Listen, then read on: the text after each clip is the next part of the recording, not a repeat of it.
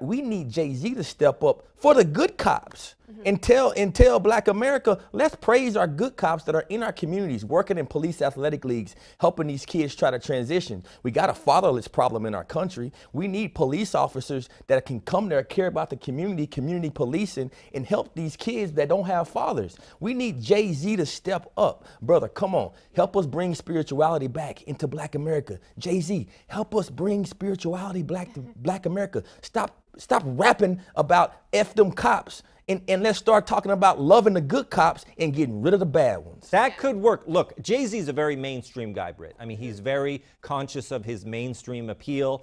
I think that... But he's taken some pretty, you know, extreme, not to interrupt, but like, yeah. you know, he was very adamant about the Meek Mill case, and which was good, and more reform, prison reform, jail reform sentences. He did that. He also, like, I feel like he's been out there in some ways. So he's prison reform. Prison reform. He's important to him. Yes, yeah. it's important to him. But also with the Kaepernick thing, I think Kaepernick was the mainstream thing to do in terms of, you know, Hollywood and the people who Jay-Z hangs with, was to come down on the side of Kaepernick, you know, at that time. Yeah, he was very supportive. But I think he's a mainstream guy in that, Jack, maybe see if you agree. I think he might have someone like Kaepernick that he's working with this rock entertainment, but he also might bring in the Kanye angle and some other people to try to, you know, mend fences. What do you think of that? He's the only person right now who has the ability to do that. Yeah. That's why I'm calling him to help do that. Bring us together. You have the power to do it, brother.